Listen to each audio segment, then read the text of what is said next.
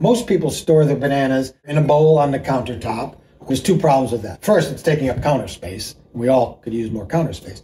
But more importantly, bananas just resting on any surface will eventually bruise and overripen much more quickly.